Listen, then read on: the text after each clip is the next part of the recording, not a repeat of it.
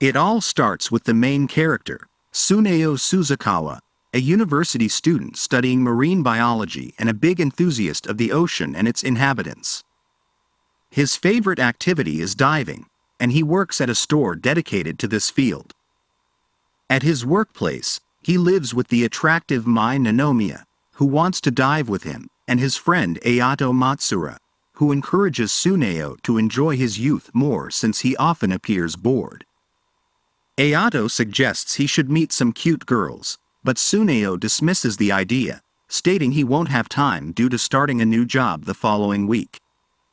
One night, while Tsuneo was walking, he encounters a girl in a wheelchair speeding along. It turns out this was no car or motorcycle but just a disabled girl named Kumiko Yamamura. This girl is accompanied by her grandmother. However, when her grandmother momentarily ignores her, she inadvertently pushes the wheelchair, and when she spots Tsuneo, she bites him, claiming he touched her along the way. After recovering from the shock, Tsuneo decides to accompany them and even joins them for dinner, as they seemed quite hungry. Upon arriving at their home, Tsuneo is greeted by a somewhat hostile black cat that growls at him. Kumiko, or rather, Josee, as she prefers to be called, expresses her displeasure at being addressed by her real name. She is not very pleasant to be around, as she is quite grumpy and even dislikes the cat. When Tsuneo offers her tea, she throws a cushion at him. After dinner, Josee's grandmother offers Tsuneo a well-paying job to help with his studies. He discusses this with his friends at the dive shop, where his boss admits he did such a good job that he wanted to hire him full-time, but Tsuneo declined, as he plans to go to Mexico. While Tsuneo talks about his dream of traveling internationally, it's clear that Mai isn't thrilled about the idea. We also learn that Josee's grandmother returns home every day to follow Josee's instructions. The condition for Tsuneo's employment is that he cannot leave the house without Josee's permission. However, she won't be at home and will leave the house to party. Now Tsuneo's job is to follow Josee's instructions while she is locked in her room. These instructions are quite peculiar and often irritate him, like searching for 4-leaf clovers or counting imperfections in the floor. While collecting the clovers, he learns Josee has an unfulfilled wish, but when he tries to look inside her room, she sprays him with water. The situation becomes so difficult that Tsuneo's friends suggest he should quit if the job frustrates him so much. Suddenly, Ayato reveals that Mai is completely crazy about Tsuneo. Meanwhile, at the university, Tsuneo's project for studying abroad has been approved. Specifically, he'll be going to Mexico. However, he'll need to learn Spanish and earn more money. Still, he's excited about it. Now we see Josee imagining herself as a mermaid, swimming with marine creatures in a beautiful underwater scene. However, she wakes up to realize she was just dreaming with the radio on. Her grandmother turns it off. Josee asks if they can resume their walks, but her grandmother refuses. She believes the world is filled with terrifying animals and that she can't protect Josee, nor can she protect herself. Later, Tsuneo arrives at the grandmother's house to inform her that he's quitting his terrible job of taking care of Josee. However, finding her not there, he goes to Josee's room to tell her. But she's not at home either. Tsuneo enters Josee's room and discovers her to be a talented artist, with beautiful drawings that show a deep love for the sea. When he leaves the house, he encounters the grandmother, who informs him that Josee has run away. Tsuneo manages to catch up with Josee just before she tries to cross the train tracks.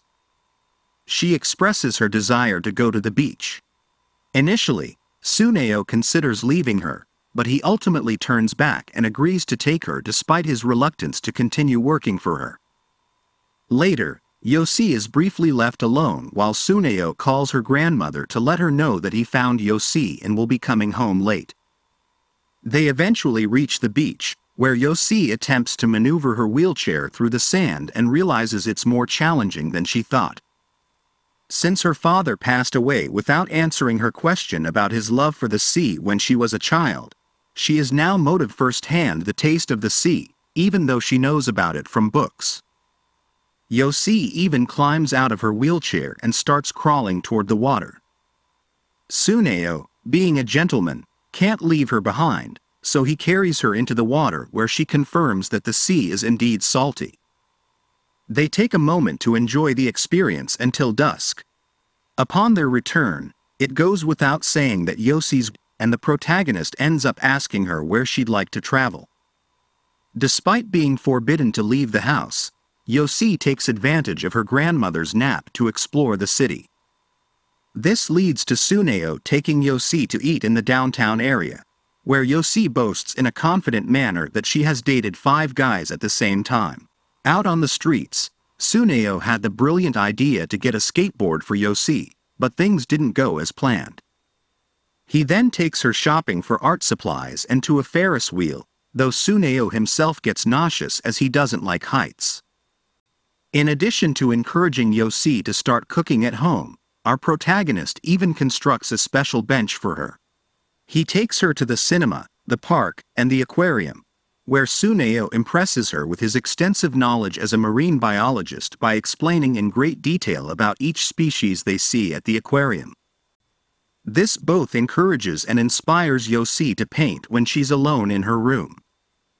On the other hand, her grandmother talks to a man who seems to know Josee, discussing finding her a job and teaching her how to live independently while they're at a restaurant. Though she acknowledges that her granddaughter has changed and that it's due to Tsuneo's arrival, she tells the man she won't let it happen because Tsuneo will deceive her. She assures the man that Josee is willing to be alone as she knows lovers roam around while she sleeps. Josee wanted to borrow some books to read at home, so the library was their next stop. However, there's a hitch. Josee needs to sort it out on her own as they require a library card to check out the books.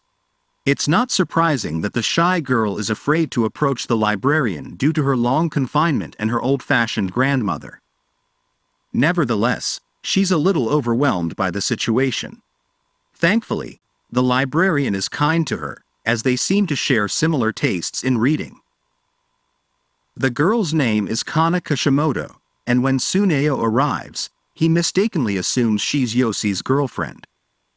This embarrasses Josee, and she quickly denies it. But before that, Tsuneo told her that a girl like her wouldn't waste time with just one boyfriend. According to him, she could have up to 5. On their way back, Tsuneo tells Josee that she's made a good friend. She responds that Kana is her first friend of her age, because yes, Josee is 24 years old. So, she's older than our main character.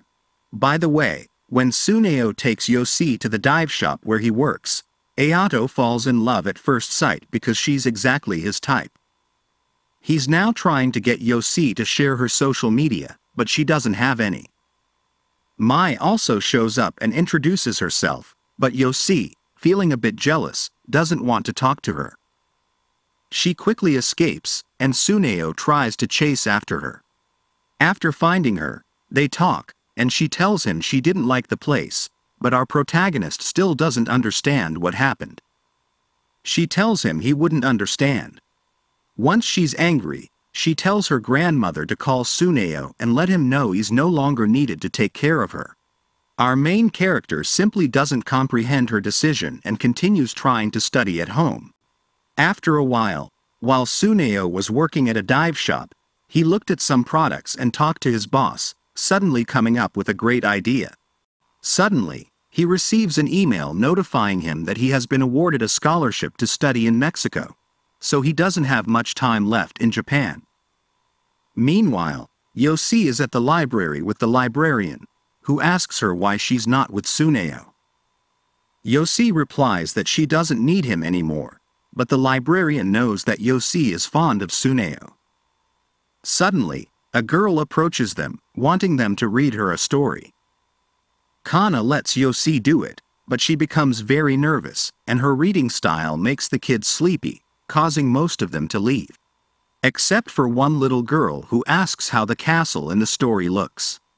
Josee proceeds to draw it on the board, and the little girl thinks it's super cool. Kana sees this and tells Josee that she should become an artist, which makes Josee nervous. Later, Tsuneo enters Josee's house, and he turns off the lights to show her a fish-shaped lamp. It turns out to be Tsuneo's favorite because he used to see it a lot in a shop when he was a child. He later learned that the fish, being very sociable, doesn't have its parents, just like Tsuneo, a child of divorced parents. Josee tells him she hopes he gets to see the fish someday, and just before Tsuneo tells her he's going to Mexico, the lamp goes out, leaving them very close. However, Josee mercilessly headbutts him. The next day, Josee's grandmother is surprised by the change in her. She tells Josee that the world isn't as terrifying as she thinks and takes her to the zoo with Tsuneo, where she gets scared by a tiger.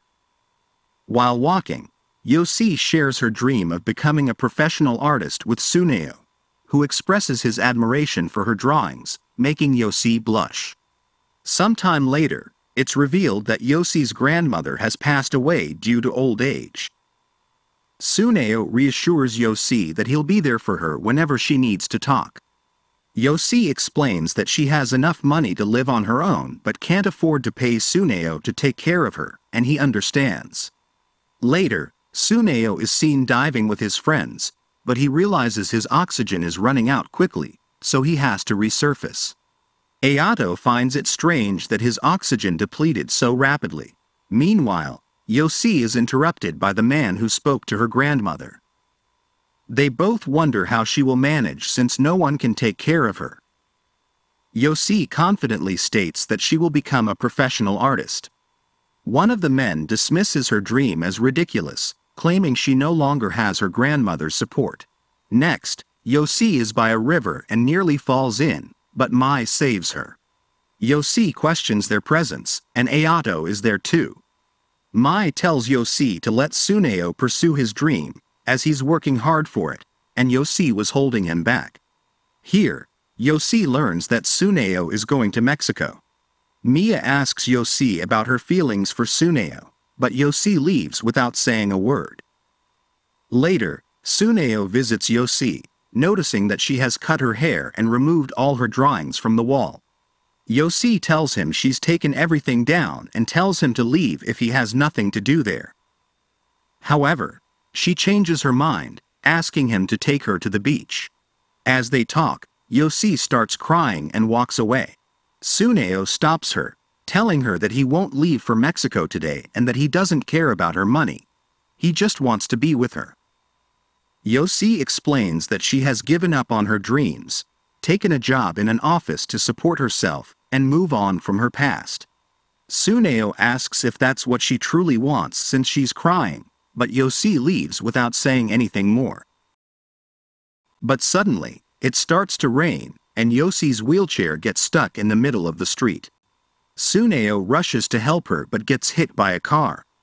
In the hospital, Tsuneo is shown to be okay but with some serious injuries.